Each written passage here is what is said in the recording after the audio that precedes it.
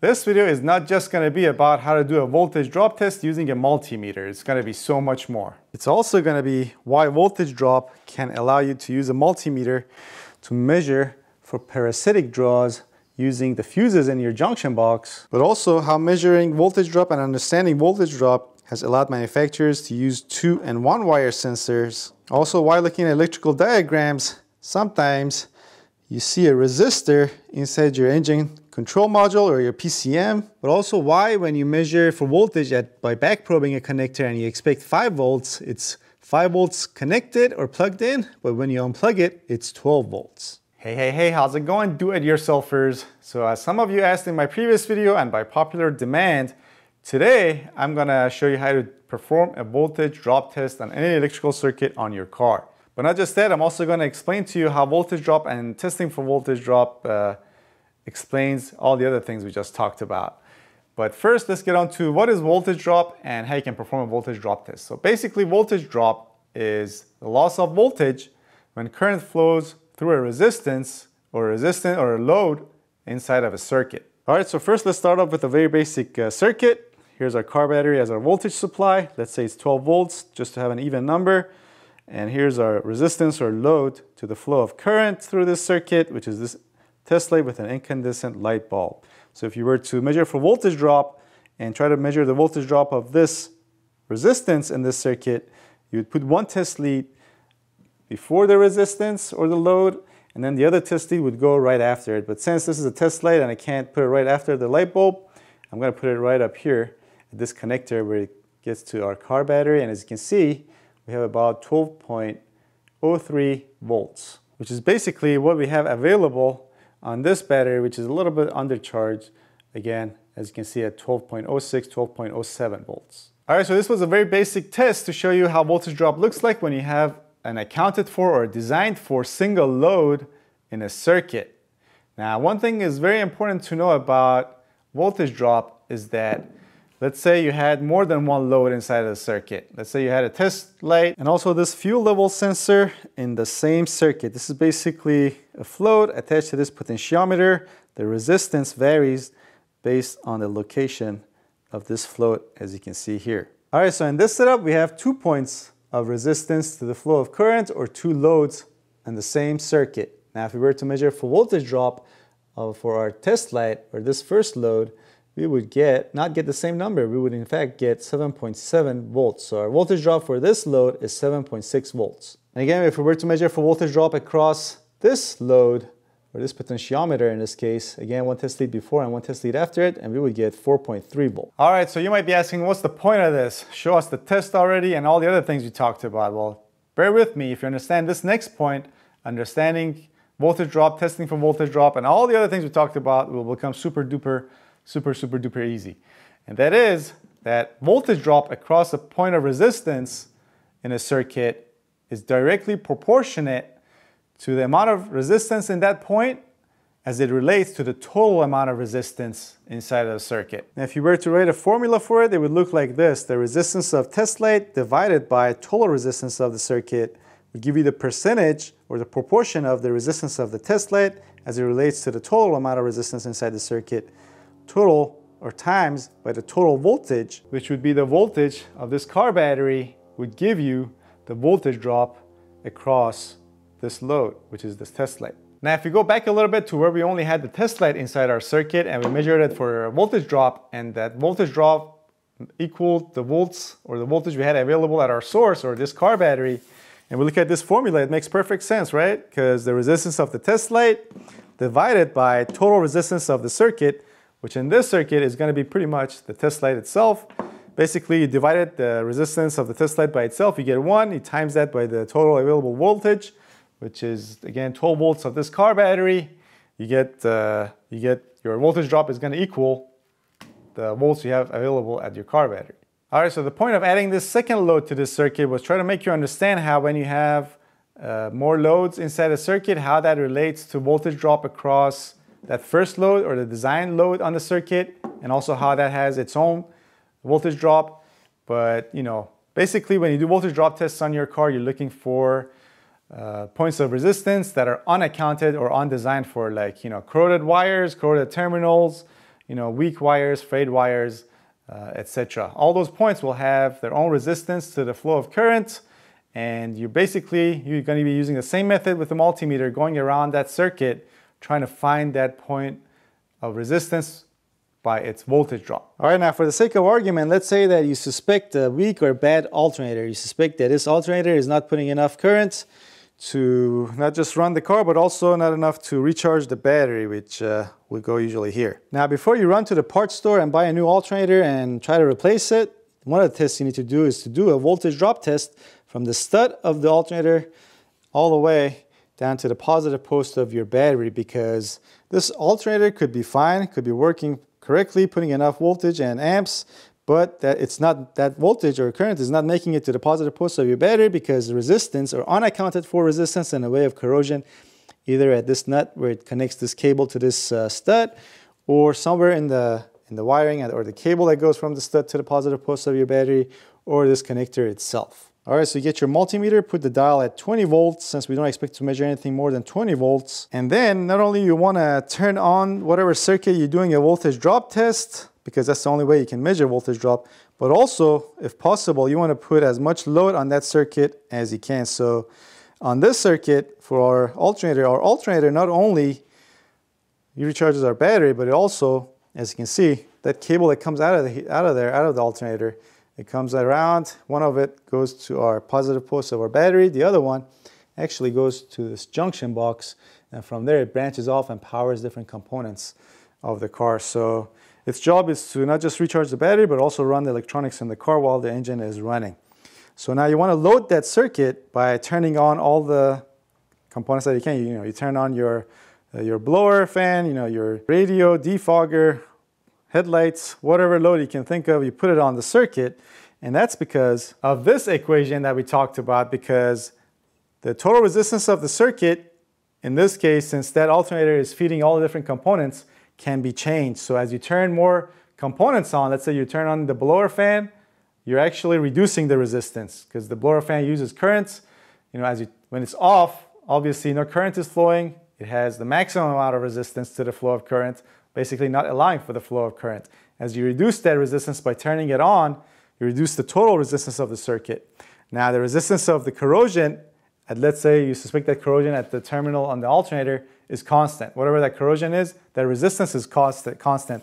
So as you reduce the total resistance of the circuit, you're increasing the resistance of, I gotta scratch this test light out, that corrosion on that stud on the alternator, and then you times that by the total voltage or the car battery voltage available, you'll get a higher number. So when you're doing the voltage drop test across that stud where you suspect corrosion is, that number is going to be higher the lower the total resistance of the circuit is. And you get the total resistance of the circuit lower as you turn on or reduce the resistance by turning on different components like the blower fan, the defrog, the headlights, etc. So in so many words, you want to put full load or maximum load on the circuit that you're looking for voltage drop. So when you find that unaccounted voltage drop, that accounts for more of a voltage drop, and you see it better, or you find it better using a multimeter. All right, so back to the actual test for this, let's say, alternator. Now this again has to do with the engine running, the full load being put on the alternator. Unfortunately, I cannot run this engine because it doesn't have coolant, because it has a coolant leak. Stay tuned for fixing that in another video. But basically with the engine running, full load on the alternator, you get one test lead. First, you put it on the stud, you grab the other test lead, pretty much like we did with the test light. You put it at the other end, and then that gives you the total voltage drop from that post of the battery to the stud. If it's more than, let's say 0.3, 0.4, definitely 0.5 volts, then you have excessive resistance from that post through this cable to the positive post of your battery. And then you can work your way back. So you try to find where exactly that resistance is. So you go, again with one test lead on the stud, you can come back here, put it on that nut that's attaching that cable to the stud. And then if you get again, your voltage drop is the same, then you found your point of resistance. Also, it should be said that in this case, most common point of excessive resistance or excessive voltage drop is going to be between this connector and the positive post of your battery. You get build up here, and then that's going to have its own resistance, causing you too much voltage drop. Now, of course, you want to do a voltage drop test on both sides of the circuit, and that was the power side for this alternator. You, of course, want to do a voltage drop test for the negative side as well, because this alternator, as is the case for most alternators, is grounded by the way of your engine. See, this alternator is obviously attached to the engine. The engine is grounded or attached to the chassis by the way of grounding cables.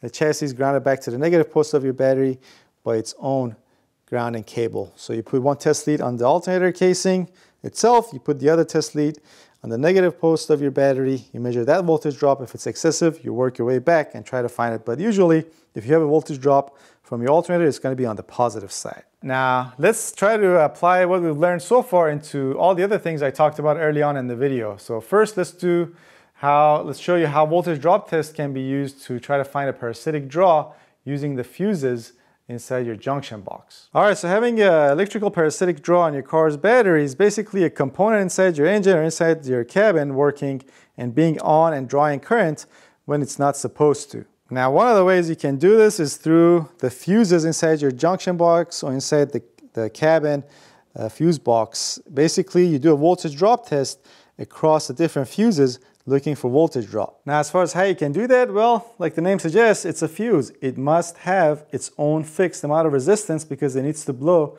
when a certain amount of current or amps goes through it in order to protect the circuit. Now, it having its own resistance, it basically means it's going to have its own share of the voltage drop as voltage is going through that circuit and powering on, let's say, your blower motor. That's what you suspect having is that's being on when it's not supposed to and having that parasitic draw. So let's say in this setup, let's say that's the fuse and that's the blower motor and current is going through it, it's on, and so you measure basically at the fuse, you put one test lead on one end of the fuse, the other test lead at the other end. In this case, it's going to be here. You get that voltage drop, and that's going to be proportionate to that fuse. And you're going to have a voltage drop if you have a parasitic draw, which basically means that blower is on when it's not supposed to, and you have current flowing. So if you have a voltage drop at that test lead when you're not supposed to, that means you found your parasitic draw. So yeah, you're basically testing for voltage drop across these 2 points because this fuse inside here, that piece, has its own fixed amount of resistance. Now, of course, every fuse inside your junction box has its own fixed amount of resistance depending on its amp rating. And of course, the voltage drop is going to vary based on that, and some voltage drop may be even acceptable depending on which fuse or what component you're testing for, using a voltage drop test to test for a parasitic draw. But this video is not about doing this test, this parasitic draw using a voltage drop. Just simply try to make you understand the concept of how it works. All right, next let's explain how voltage drop relates to and why. So when sometimes you're checking out wiring diagrams, you see a resistor inside your powertrain control module or other electronic control modules for a car. Now this one took me a while to figure out, and I was able to figure it out as to why there's a resistor inside your powertrain control module when I figured out how 2 loads in the same circuit changes the voltage drop across the first load inside the circuit. So a lot of times when you're looking at wiring diagrams, you're going to see a resistor, sign of a resistor inside your powertrain control module or a different module, and then from there you see and that's in front of the 5-volt reference voltage, let's say, to an intake air temperature sensor. So 5 volts comes from your PCM, goes through that resistor, then to the sensor, then you have a sensor ground back at the PCM. This is going to be a basic 2-wire intake air temperature sensor. Basically, when you have a resistor, that's one load. The temperature sensor itself is one load, so you have 2 loads on the system. Now, when you have 2 loads on the system, like we talked about or I showed you, the voltage drop across each load is directly proportionate to the amount of the resistance of said load in relation to the total amount of resistance inside the circuit. So again, for the sake of argument, let's say this potentiometer for our fuel level sensor is our inlet air temperature sensor in this equation. Now the inlet air temperature sensor, the resistance of that sensor changes as the temperature of the air changes, and it's the same thing. So right now I have the test leads hooked up to positive side of the battery, and then this one after this potentiometer, pretty much like the inlet air temperature sensor. As this resistance changes, the voltage drop also changes on this multimeter, as you can see as well. So basically, if you don't have this resistor here, there won't be varying voltage here. Since you only have one load, the voltage drop will equal the amount of voltage supplied, and the only way would be to measure amps or current that's flowing through this circuit. And I'm going to be assuming that measuring amps or designing a PCM that measures amps in this circuit is going to be more expensive than simply measuring voltage. That's why they do it this way. I'm not an electrical engineer for electrical circuits, but that's just an assumption. That's why they probably put these resistors here. So you have two loads. So this line will have varying voltage. They measure that and then they fine tune everything from there. Also, having this setup allows you to have just sensors with just 2 wires. Now there are some sensors that'll have the reference, the 5-volt reference wire. They'll have the ground and a sensor signal wire. But I'm going to assume those sensors, it's going to depend on the sensor, the type of the sensor. Also, if it's a sensor that's going to be involved in calibrating the engine with the air fuel mixture, or a sensor like this, it's just the fuel level sensor. It doesn't have to be super precise. So that's why these could have 2 wires. But also you could have a sensor with just 1 wire, with just the 5-volt reference voltage, and then it can be grounded through the engine itself, since the engine itself is grounded. But those are pretty rare. Generally, you'll have two wire sensors, one 5-volt reference voltage, and then the ground wire as well. All right, so what else did I promise to explain? Oh yeah, so if you're back probing a connector and you expect to see 5 volts, and you see 5 volts with the connector plugged, but then when you unplug that connector with the back probe still in there, you see 12 volts. Here's why. All right, so my understanding is when that happens is that the manufacturer has not put a 5-volt regulator for that sensor or set of sensors. Now most sensors work on 5 volts, but the way to get around putting a 5-volt voltage regulator here is that you put battery voltage here, then you run it through, you put the right resistor there instead for this wire, and then that way the voltage drop, the way it would work out is that 5 volts would get to the whatever sensor, let's say it's intake air temperature sensor. So when you plug it in and you measure you back probe this to the ground, you get the 5 volts that's supposed to be here, but when it's unplugged, you basically just measuring by your test leads, you're measuring the 12 volts that's available here, the potential difference in that circuit. Since current is not flowing, the circuit is not complete, you get 12 volts right here with this unplugged when you put the other test lead to the ground. Boy, this video got long. It probably should have been 4 different videos, but hey, if you made it this far and everything has made sense to you to this point, congratulations. Doing electrical diagnosis, specifically voltage drop testing, should be a lot easier for you now. Now, if you're a brave soul, I dare you, ask me more questions in the comment section down below. But until the next video, don't forget to give this video a thumbs up, subscribe, hit that bell notification, and also check out these videos. I'll put links to one in this corner, one below it. Also more videos in the suggestion box. You can click and watch those as well. All right, thanks for watching. I'll see you guys next time.